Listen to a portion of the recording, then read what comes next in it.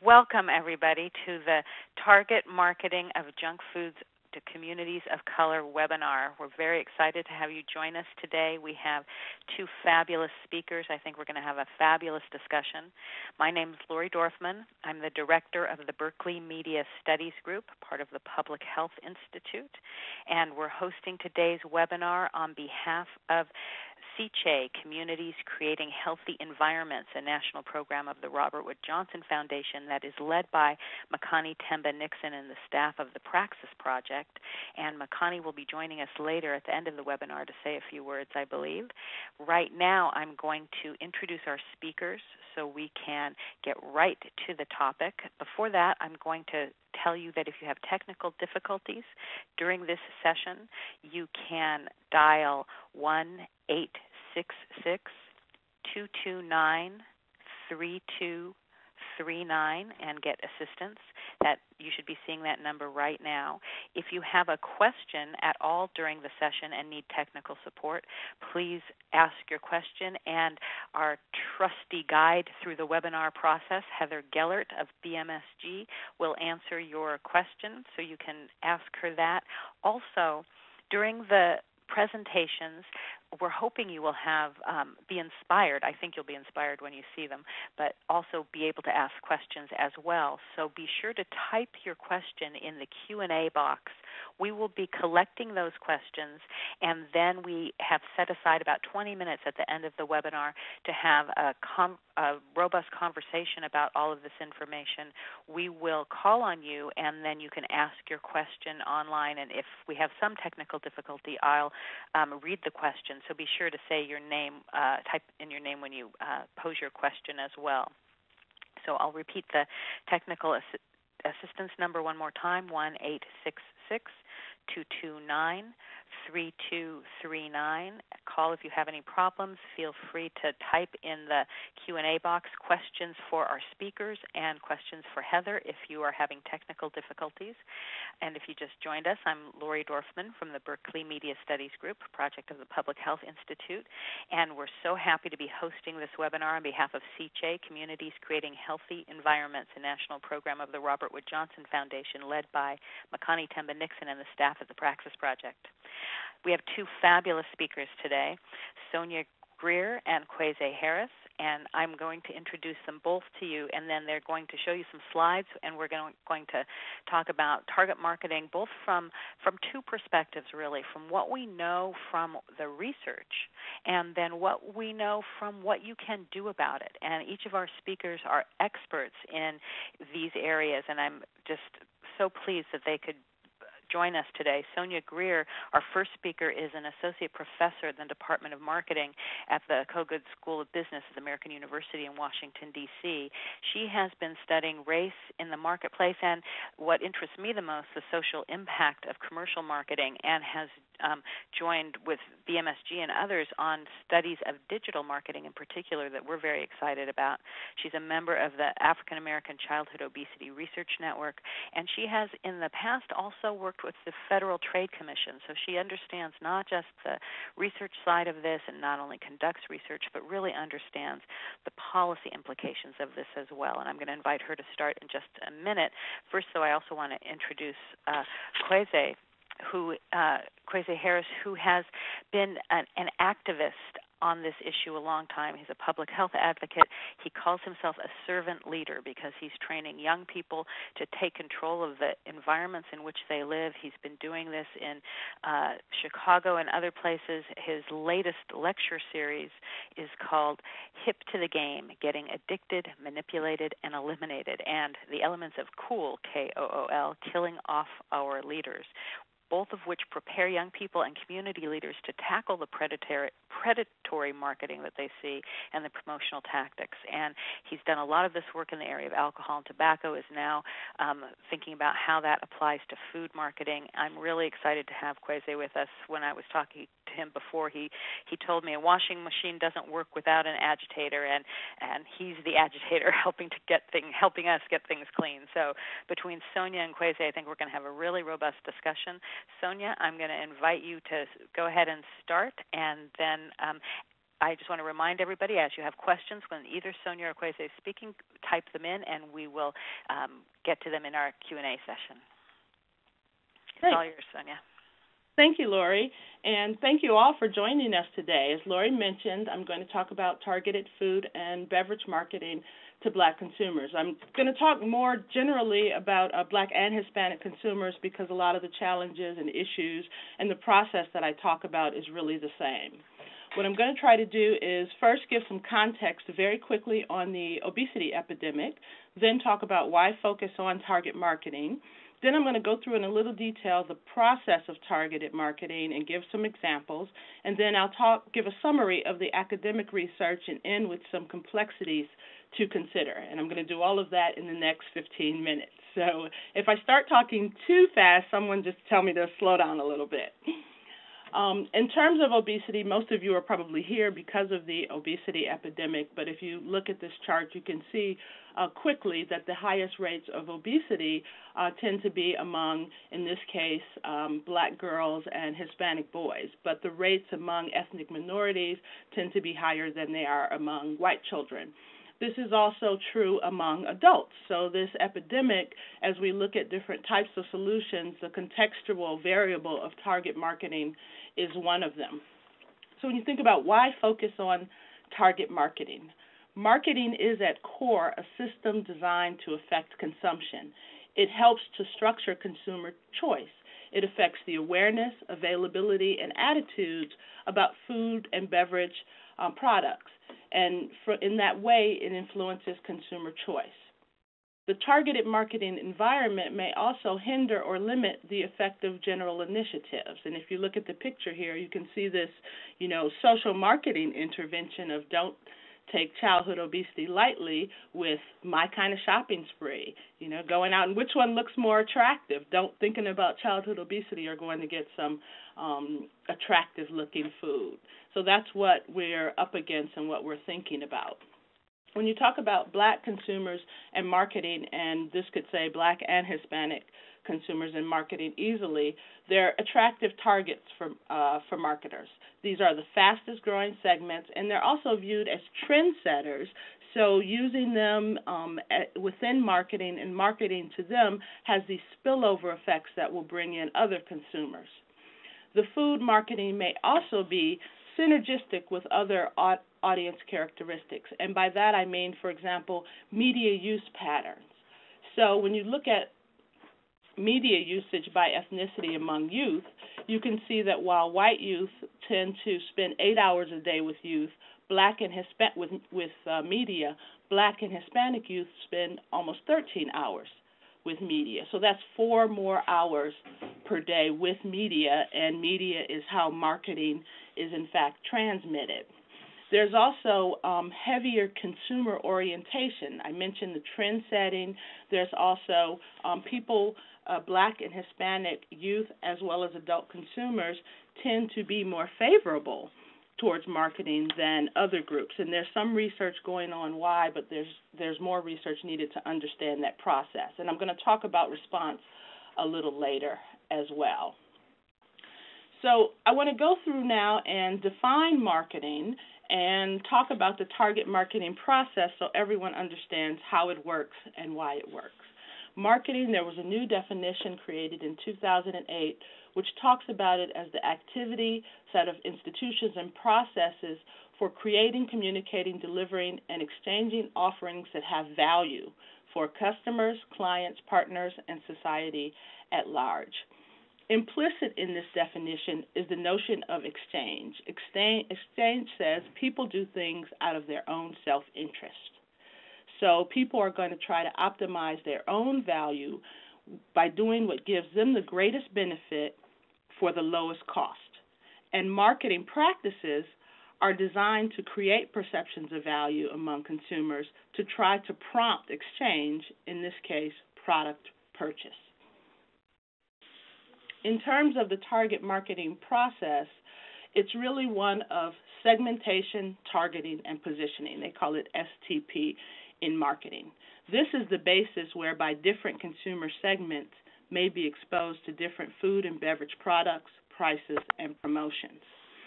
since it's infeasible to address consumer preferences on an individual basis all the time, though that's happening as well. Marketing companies segment populations into subgroups of people who share characteristics.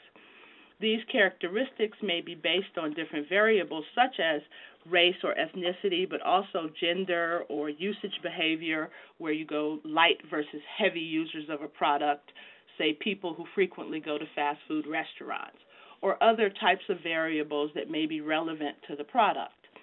After the audiences have been segmented, a company will decide to target their efforts on one or more segments based on their specific goals, such as increasing product usage or shortening purchase cycle so that people might buy more often. Then they position the product to appeal to these target segments, and this includes specific actions related to what's known as the marketing mix, or the 4 Ps, and that's the price, the product, the promotion, and the place. And place refers to distribution in this case. And I'm going to give you some examples of each of these in a minute. But I first want to talk about the backbone, because the backbone of the marketing strategy process is consumer research. And consumer research is used to establish goals and objectives, to segment the market, to figure out how to target the market, and to figure out the best way to position the product to the target market. So it often involves an in-depth analysis of attitudes, beliefs, values, and behavior of specific consumers. And there's a large, diverse research industry focused specifically on multicultural consumers. There's an industry focused specifically on African Americans, one focused specifically on Hispanic Americans, as well as on Asian Americans. And the population growth and increased buying power of these groups lead marketers to want to understand them at a higher level. So going back to my point about the 4 Ps, this is what a targeted marketing strategy looks like once it's implemented. The product is going to be the types of food and beverages that people see, the packaging, the portion sizes. The distribution will be the places that people can buy it, the food outlets, what's in or not in the neighborhood, the types of foods that are available in those outlets. The price strategy would involve the actual prices, the relative prices, as well as what it might cost to access those products. And the promotion strategy would involve advertising, sales promotion, sampling, sponsorships, cross-promotions, things that happen online, things that happen on the mobile phone. So there's a variety of things way beyond advertising that marketers will use in order to promote their products. The psychology of target marketing is based on this notion that Black and Hispanic consumers, who tend to be distinctive in society by virtue of being a minority, are going to notice more easily, more frequently, promotions that are directed towards them, or products that are even directed and customized towards them. When they notice this similarity, they tend to identify with the person who's promoting it as well as with the products. And that identification leads to persuasion, which will lead people to buy the product that they see, or at least think favorably of it, and then they may see some subsequent marketing that leads them to buy the product. So here's an example. 365 Black is an initiative that's by McDonald's that started out as a one-year initiative several years ago, and it's still going on. And it started out with, this is a picture from the website that features the baobab tree. They had radio and TV ads featuring Venus and Serena. Tom Joyner, who has, I think it's more than almost 150 million listeners weekly, highlights these little-known Black history facts. And he talks about McDonald's sponsoring these little-known Black history facts. They also had posters in stores. They had a Black Music Month celebration, a raffle of a Kenyan vacation, and they also distributed booklets about Black history to youth through a school program that was sponsored by McDonald's and Coca-Cola.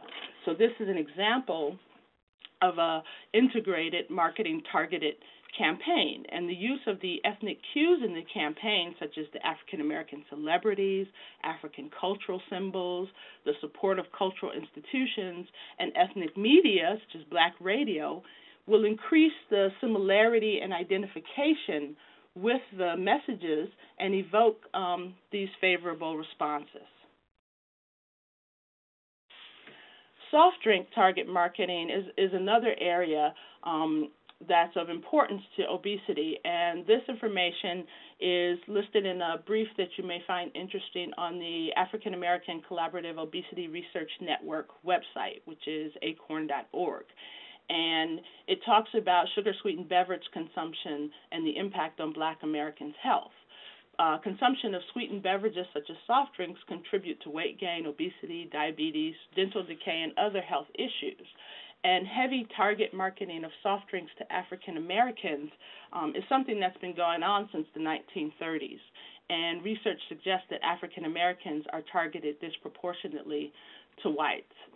So here's an example of a targeted effort that's based on a partnership between the local Boys and Girls Clubs with the Coca-Cola Company.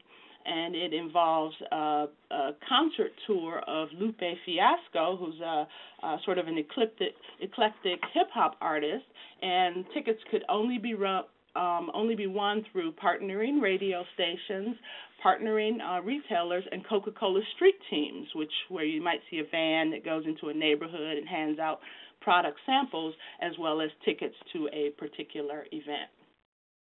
We all know that fast food marketing also is something that's heavy in the Black and Hispanic communities, and this quote from the McDonald's Vice President for U.S. Research shows that they acknowledge that they know this is targeted towards lower income and ethnic consumers.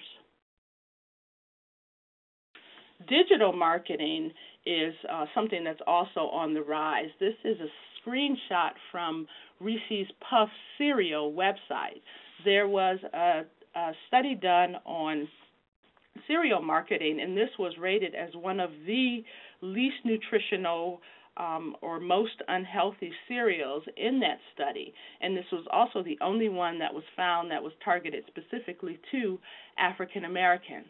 And on this website, you can create a mix, or you could listen to this multicultural but predominantly African American young band sing and rap about the Reese's Puffs cereal and what it tastes like. And if you're interested, that website is reesespuffs.com. They also have where you can unlock and see special dances of this guy, but you have to have these secret codes that come from the actual cereal boxes in order to do that.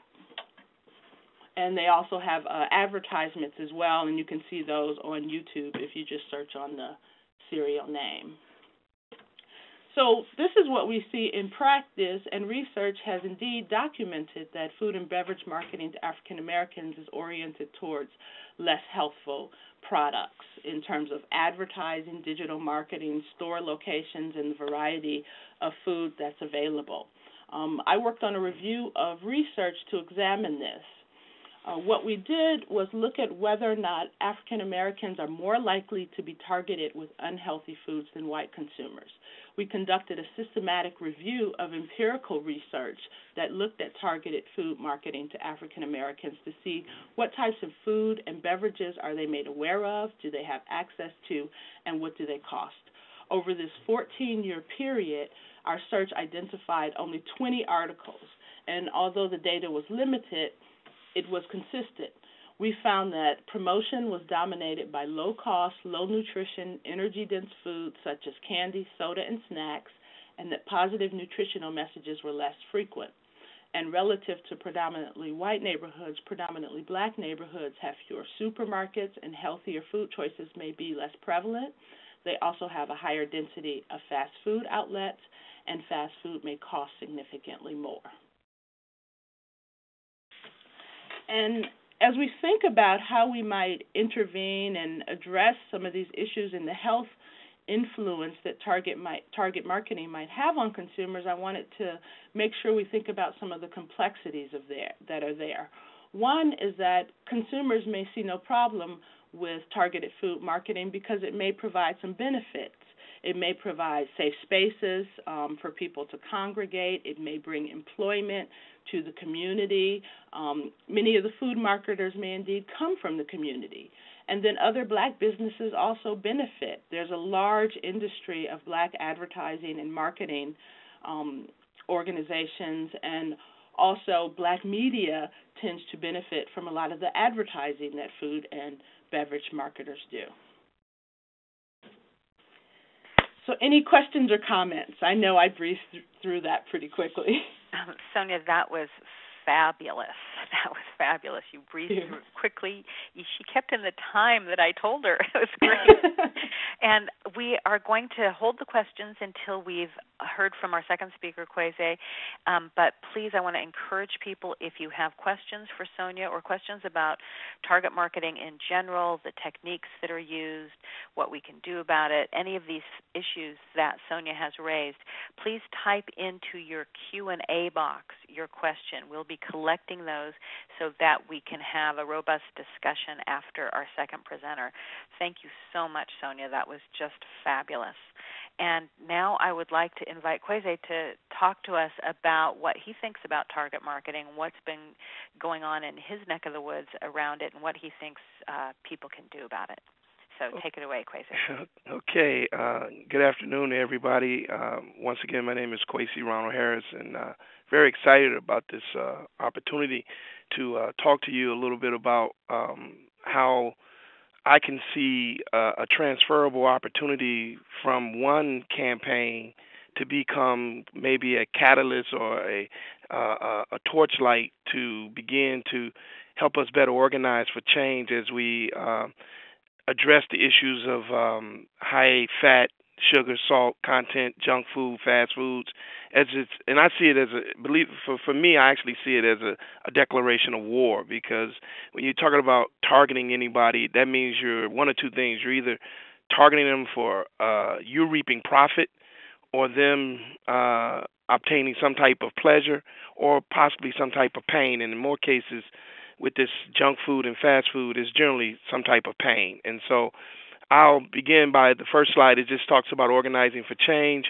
And the mantra you see there, speak out, take action, fight back, is something that we used in a campaign that I was a part of about, this 2011, I would say about maybe 7 years ago, when we went after Brown and Williamson with a campaign that they were doing called Fight Cool. Our response was called Fight Cool. Theirs was the Cool Mix campaign, which they actually targeted a segment of our community, particularly our young people, with the images of hip hop. And so the Dinkra symbols you see up there, I love to make this a teachable moment. The first one is G and Yame. That's the symbol that kind of looks like, it may even look like script writing or picture writing from our brothers and sisters in the Asian rim, but it's actually a symbol from Ghana, and it means G and Yame, I fear nothing except God. The other symbol in the middle, it kind of looks like something's chasing one another, and it's actually two mudfish, and it's a symbol that means be in Kabi, and it speaks as something Big Mama would tell us when we were down home. If you don't have nothing nice to say, don't say nothing. Don't speak ill against other people. Always speak something of goodwill. And the next symbol looks like four eyes, but it's actually a symbol of Mate Masi, which means I've kept what I've heard. It's a symbol of wisdom and knowledge. So there's my hopes and prayers and my intent that we walk away moving in that direction today. So let me get to the next slide. And that slide, actually, I love stories, and Alice in Wonderland is a wonderful story.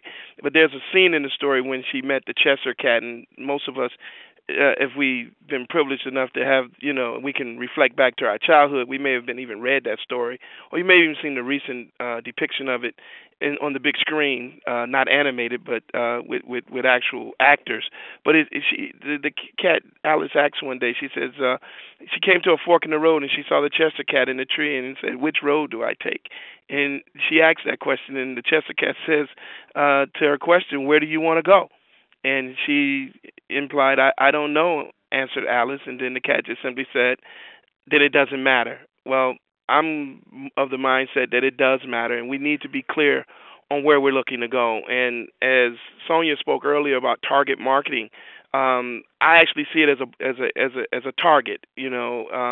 That this, and generally when you look at a target, there's one principal site you always focus on, and that is the center, the bullseye. And generally, when you go up against these industries, they'll always tell you we're not targeting the children.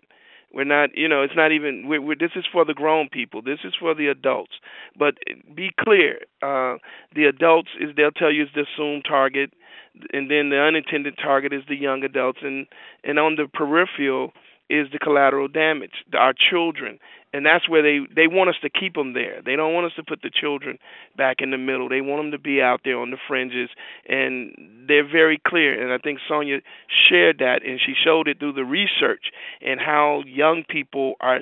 And I use a thought when I talk to young people a lot of times across the country. And one thing I'm clear about working with young people, young adults, is that they don't like being played. And I'm sure all of us can attest to that with our own children. They don't fool me. Give it to me straight. Without a chaser, give it to me. Just give it to me, and we'll work it. And so I like for young people to see that they've been pimped, that they've been punked, that they've been played, and they've been even macked, and they're all under attack. And I want them to man up this time, because there's a war going on, and the war is going on between knowledge and wisdom. And we have to get our young people to understand that, yes, they know some things, but sometimes they do some very unwise acts. And the industry plays on that. They really do. And so this is a quote from Bill Cosby, because I asked the question, who will you target? And Bill said this, and he says, I don't know the key to success, but the key to failure is trying to please everybody. Industries are very clear on that. They're not trying to please everybody. They are going for a certain designated rim of the community, be it if it's a cultural group, if it's an age group, a gender group, you name it. They're clear on who's the target. And when the target has been acquired, missiles away. And so the teen market is the target when you really begin to talk about this fast food and junk food, because why? Young people have large amounts of disposable income. I wish somebody give me the insight on how they acquire it, but every time I look up, they're buying something. And so teens are far more likely to be influenced by promotional pieces, particularly in convenience stores. And that's where we see a lot of the assaults taking place in the neighborhood mini marts and, service stations, and that's just a reality. But then Sonya kind of gave an idea of a profile of that population, and these are some ones that I actually looked at about young people. What do they appreciate? They appreciate speed. We've all seen it. They live for the moment. Give it to me right now. Individuality. It's essential that they retain their individuality within a group environment and have the freedom to express themselves. That's the uniqueness of hip hop, and you'll see in further slides how hip-hop came under attack by a particular industry, the tobacco industry, and you'll see how that's transferable even across the food spectrum, because they're under assault right now. I think Sonya just showed us that with the Reese Puff screen scene that was on the webinar. Trend setting. Recognizing the power of being first, they constantly seek opportunities for newness. Technology, our children are the ones we've been waiting on. They're so technically savvy, it's mind-boggling. I mean, they are very, very high tech, and if they're in the cloud, then we need to get up in the clouds with them and be there to let them know that they need to keep their feet on the ground and not so much getting so lost in the technology, but get back into high touch. Because I'm under the mindset that when you're in high touch, they can't touch you. Entertainment. Part of the, that's the whole notion of, it's got to be engaging, and the industry plays on all of that. And so, as we was looking at the tobacco fights, we saw spare no expense, and you see that happening now even in the food wars that are going on. Everybody's, it's not, I don't know a fast food restaurant that doesn't have a dollar menu. Okay, but that's just a means to draw you in, because they'll spend that advertising dollar of $26 million a day in the tobacco industry. But what do they make? It's staggering. So they don't mind investing it. This is what I was speaking about earlier when I spoke about the Cool Mix campaign. Here you clearly see a certain aspect of youth culture under assault. I don't know about anybody else on the call, any of the other attendees, but I've never saw the Marlboro Man on a pack of cigarettes.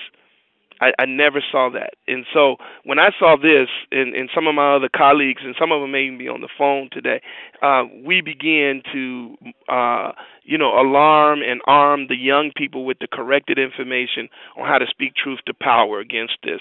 And what was interesting, these 4 packs of cigarettes could be placed together, and as you see down in the lower right-hand corner, it actually formed a mural of hip-hop culture. It showed the DJ mixing. It showed the MC rapping. It showed the b-boys breaking. It showed the taggers, the graffiti artists. All of this was because why? As Sonya clearly showed us early in her slides, they study you. They watch you. And so, again, when we shut down that campaign, what did they come out with? They still kept the colors. They still kept the vibrantness of it. They just removed the human aspect of it, but still, these are things that attract young people. If it's colorful, if it's bright, if it's catchy, it's sassy, I want to check it out. And so, again, this is the outcome from that. This slide here that you see. I like to think that this is our community right now, because it's plastered with these kind of images everywhere. The only thing I would change on this slide is the statement on the young people's shirt, the future. They're not our future. They're actually our present.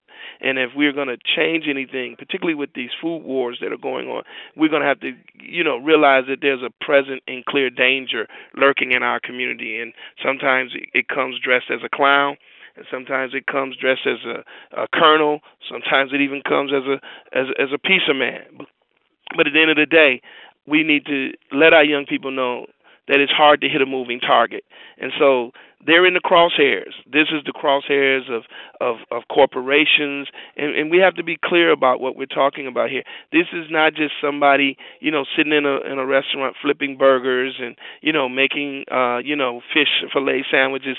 These are individuals sitting in rooms with, nice suits, glass windows looking out over, a huge avenue, who are literally looking at your community as fertile ground, ripening for the taking.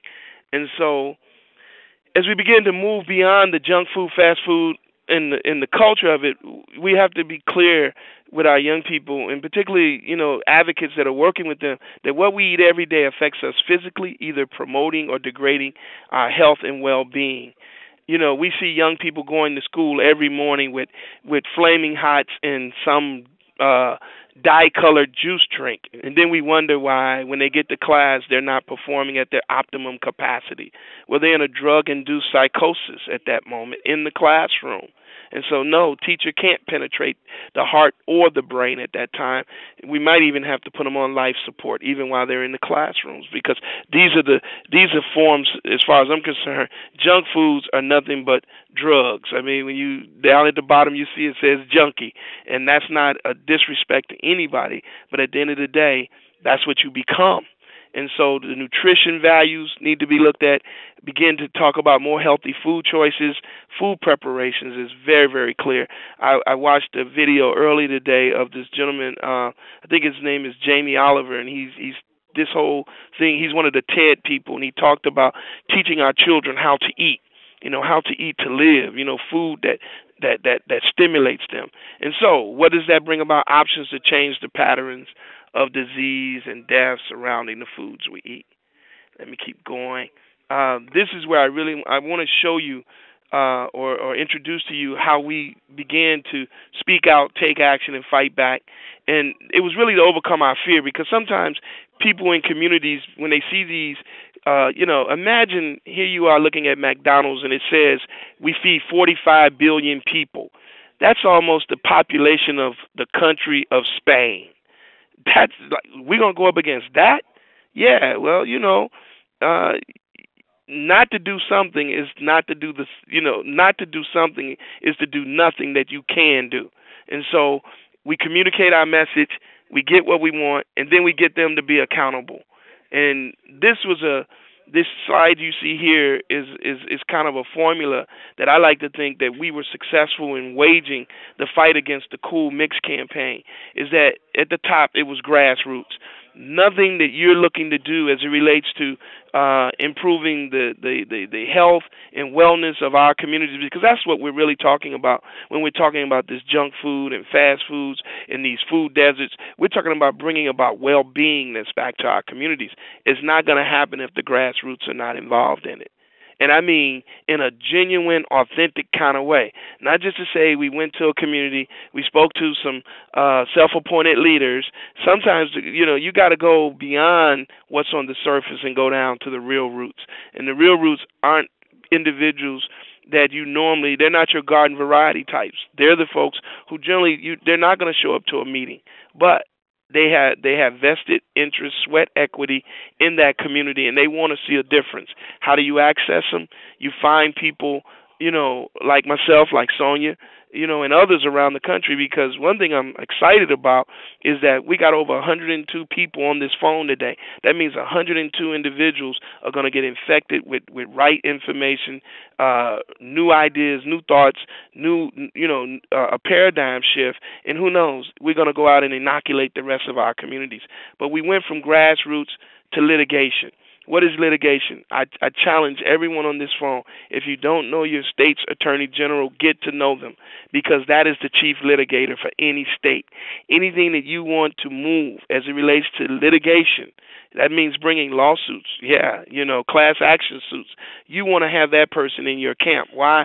Because when they swing their stick, it generally knocks the ball out of the park, particularly when they hear from the hearts and souls and the minds of the individuals who are the most affected by the situation. And then we move across to legislation, because once we can then begin to talk about policy and creating laws that have to be enacted, have to be practiced, have to be enforced, then we see spirit in action, because all of this is driven by spirit. What has been done?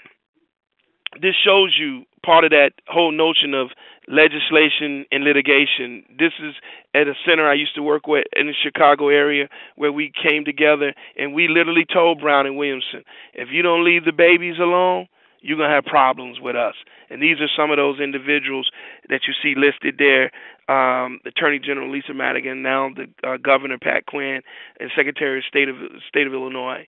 And the beautiful thing about that, in my state, you got the same reflection in your state, and so you get access to them. You get to take your questions and your concerns to them. Again, grassroots.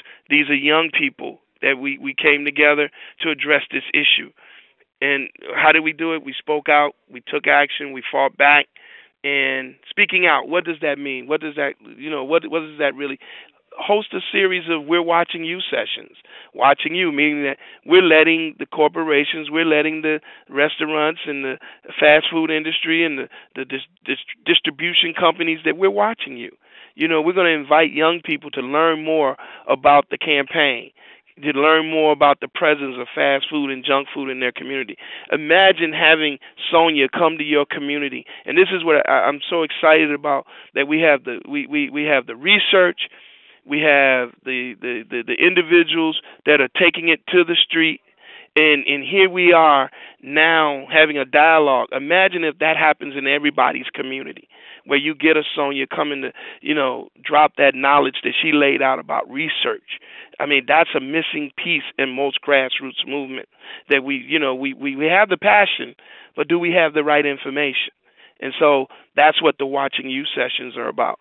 Then you listen to the participants and you hear their thoughts about fast food and junk foods, the industry campaigns, and how they affect their communities.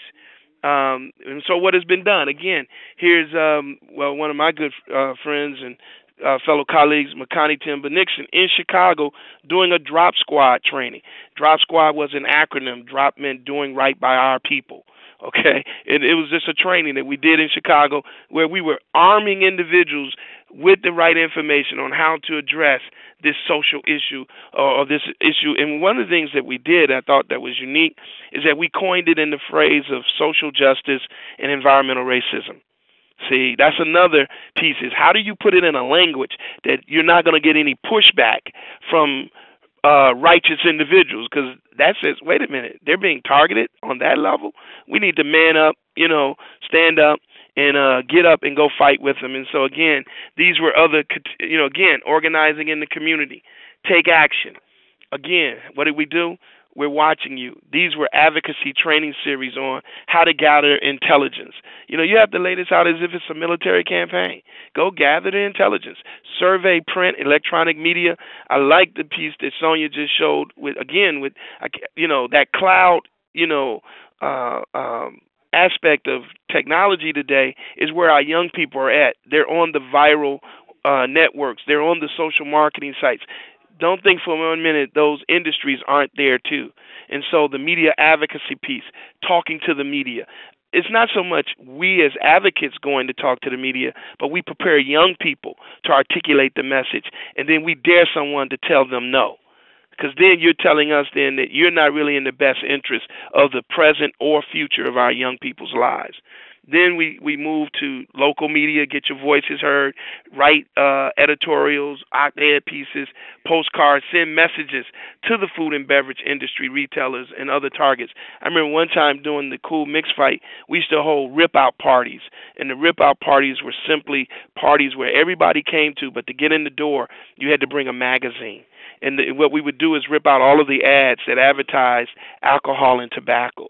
So imagine if we ripped out all the ads that had the fast food chains and the junk foods in them, and then we wrote letters to that particular publication. I love your articles. I love your stories, but I got an issue with these people having advertising space in your publication. What has been done again? These are some of the cultural warriors. One of my very good friends who's now on the other side, Brother Damu Smith. I always want to pay homage to him because he was someone who spoke truth to power, and Brother James Muhammad and some others. Again, this is the fighting back again. This is us where we created spoofs, and we showed up at the venues, wherever those venues were at. So this is some direct action. Yes, you may have to show up at a neighborhood fast food restaurant and create a presence of civil obedience or disobedience, however they want to phrase it. But you're being obedient because you know this is destroying your people. Fight back. Launch. And this is where I really love is when you launch counter-marketing campaigns. See, the reality is they're going to say what they're going to say. They're going to do what they want to do. But at the end of the day, we have to create these counter-marketings. And I want to move real fast because I know time is of the essence.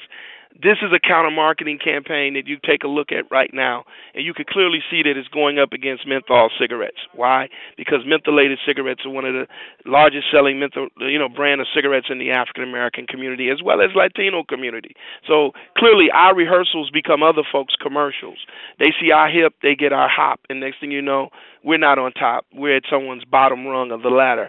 But this was a direct response to Cool Cigarettes where we said, don't be fooled. Again, there's one where it actually sees the cigarette as a loaded gun, a shot right to the head, and a self-inflicted gunshot wound means suicide, or, you were just willing to end your own life. And I can't imagine no one paying somebody to destroy my life. And again, here's our communities again, the Latino community, African-American community. These kind of ads are plastered all over our communities. They're under siege. And just like our community are littered with these advertisements, our communities are also under siege by these other entities, restaurants. This is another spoof that we did against Miller's beer. We actually call it Killer because it kills. I mean, young people are being drafted, they're young minds, to die for the cause of this industry, and we're not with that. These were spoofs that some of our young people actually created, and that's one of the beautiful things about getting young people involved in this fight. They are so creative. They just come up with the right language, the right imagery. Why? Because it speaks to them. And that's where we need to, be open and receptive to. Now this, clearly, you can see what this ad is saying. I let it speak for itself.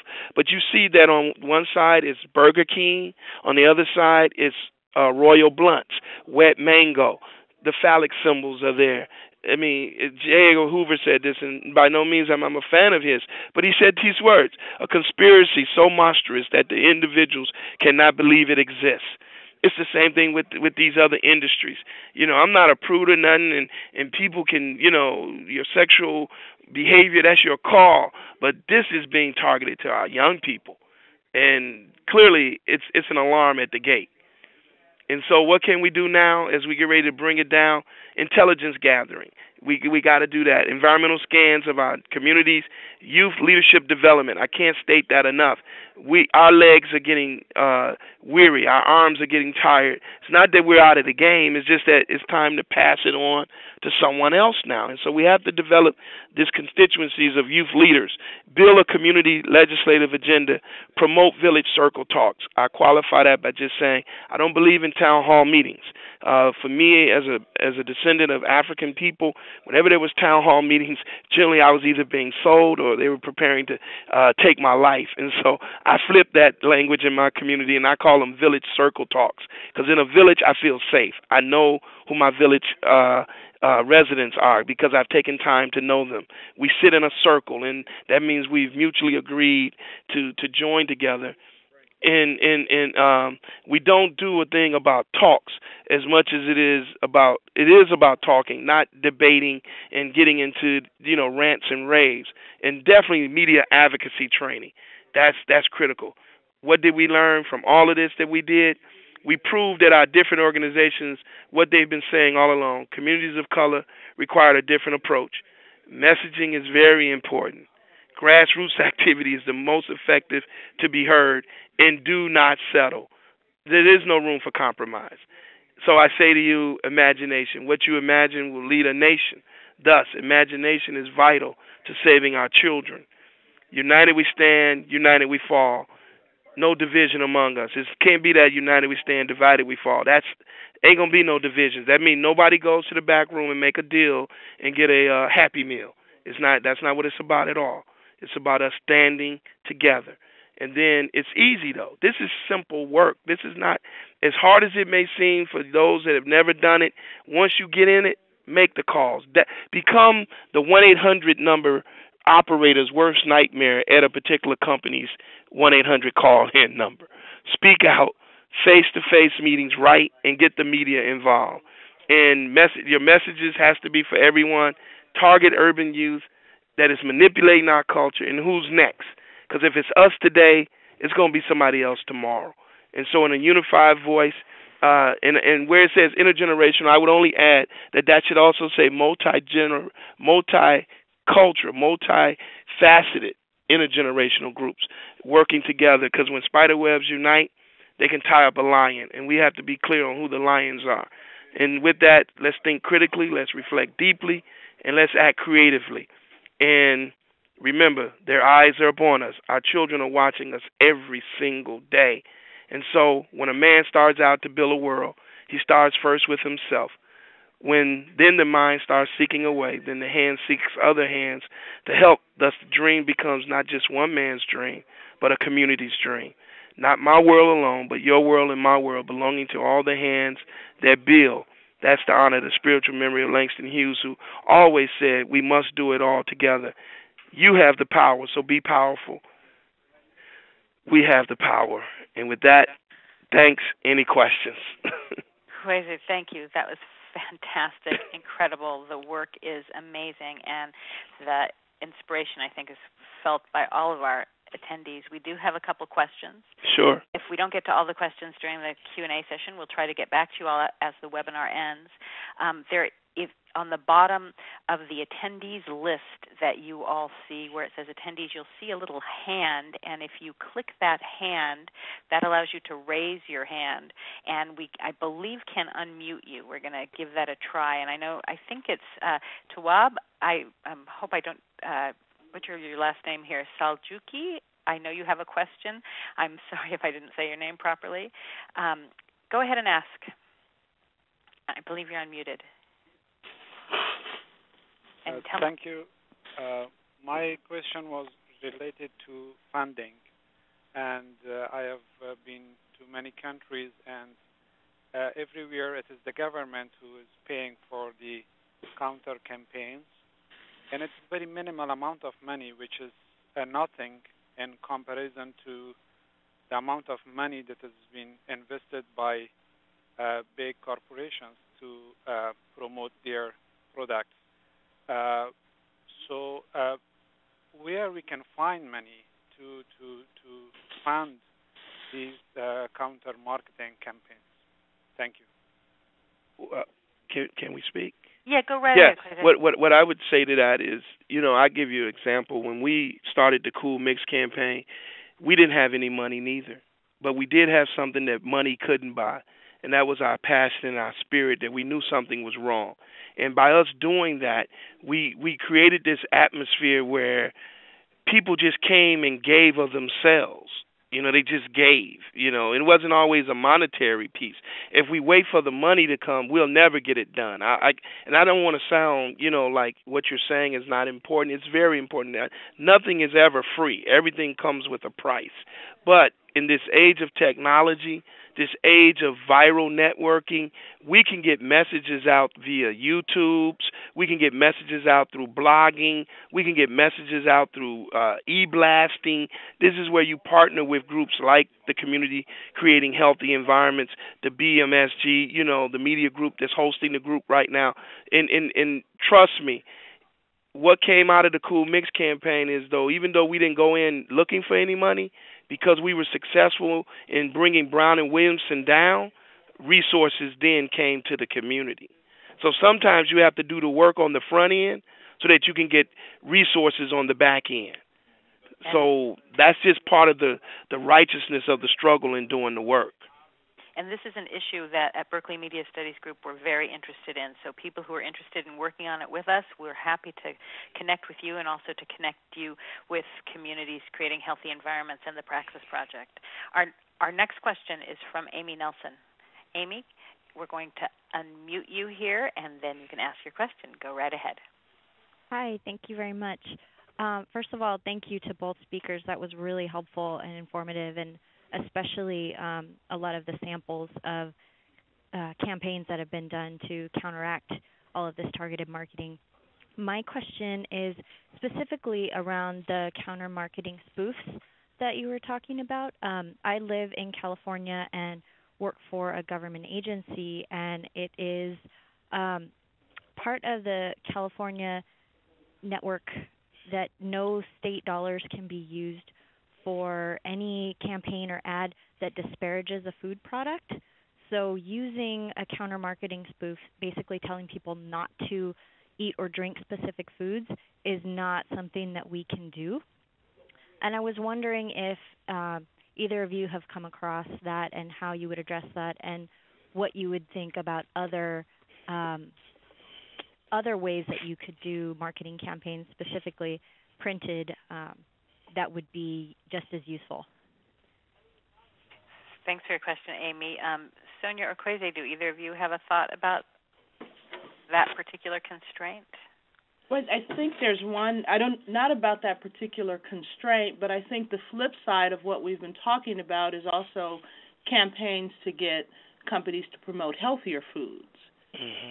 Because they're, for all of the media that run these different advertisements and promotions for all the stores that are there, if we say you need to take this away, then it has to be replaced with something.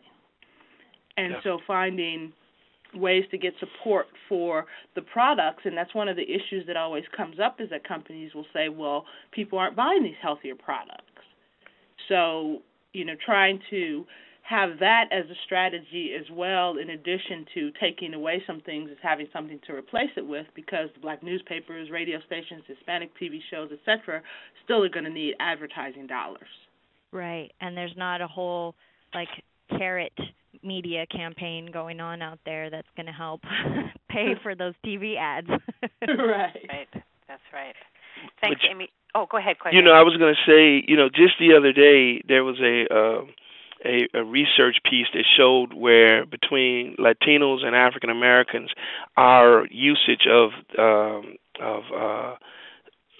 cyberspace, if I could use that as the word, the internet and smartphones and the level of technology. This is where this is where that whole notion of preparing young people to become leaders or youth advocates around media could be a very hidden jewel, because you bring someone in to enlighten them and give them the rim to create creative expressions. But see, once young people create it, that's, and I understand your role, Amy, as being working for a state entity. This is where, as you working for a state entity, but there are other people who don't work for the state entity. And if they get the right information, get the opportunity to learn how to see, this is with them bridging with BMM is a wonderful thing, because that's a teachable moment. This is a media company that can come in and do technical assistance along with like the Praxis Project, the community creating healthy environments, to begin to teach young people how to craft those kind of messages. And again, it doesn't always have to. The spoofs were created because at that time we wanted to take what the negative was and show them clearly what it was being done to you, because the way they were trying to display it was always as it was positive, like fresh on the scene. I actually saw one of Sonya's ads on the McDonald's that actually looked at like a Newport cigarette ad that was on her ads today. I say, man, these folks study each other. So I think we have time just for one more question. Joyce, we're going to unmute you and then let you ask the question, and then I'm hoping we'll have a minute or two to hear from Makani, but Makani, you'll need to raise your hand for us to unmute you if you're still on the line. Joyce, go ahead. Hi. First of all, I'd like to say that I came in like in the middle of Sonya's, but for the last presentation, I thought it's wonderful. I saw the symbols and everything, and I thought I was looking at my own work. But my question is, are you finding that while you're going around the country with this information that you have examples or of your presentation and things like that, or will we have access to it so that we could share in our communities? That's my question for both of you. Joyce, I'm going to take the prerogative and answer for both of them and say, yes, we're going to find a way to get this information available to people. We've been recording the webinar, and we're not sure yet exactly where it's going to appear, but it will. Send us in the Q&A box your email. We'll be sure to let you know, but we'll try to get in touch with everybody and send out a notice about where the webinar will be available so everybody can see everything. Thank you. It's wonderful presentations. Thank you so much. Thanks, Joyce. And Makani, you've got the last couple minutes to give us your thoughts about all of this. And I won't even take that long. So, one, I want to thank Berkeley Media Studies Group and Kwesi and Sonya for just outstanding presentations, and just really, again, affirm BMSG's role in saying, look, we've got to sit down and figure out how to really help catalyze this movement. All of us are veterans of many of these wars, and we know this is bad. In fact, we are in the process of working on a website that's really focused on chicken targeting, because we think that's also a really bad issue if you look at some of those things, and we'll be talking with you more about that. And just the bottom line is that for everyone on the call and beyond, if this is going to stop, we're going to have to organize a movement. It's not going to be enough to do these interventions with our clients and our populations. We're going to have to organize to hold the industry accountable and to let them know that this kind of predatory marketing just cannot take place. So, again, I just want to thank everyone for pulling this together, and I look forward to working with each and every one of you on moving this forward to make this a real movement with national implications to really change the face of our communities and our waistlines. And our waistlines. Makani, thank you so much. Thanks to the Praxis Project for its leadership with CCHE and communities creating healthy environments. Thank you so much to Sonya Grier of American University and Kwesi Harris of CAPRA. We're so delighted that we could have everybody talking about this all together, and the promise I'll make to everyone is that this was the first webinar on target marketing. There will be more. We'll keep talking about this, and we'll find ways together to do something about it. Thank you all very much for joining us today, and this brings us to our conclusion. It's been a pleasure, and we hope to see you all in this way very soon.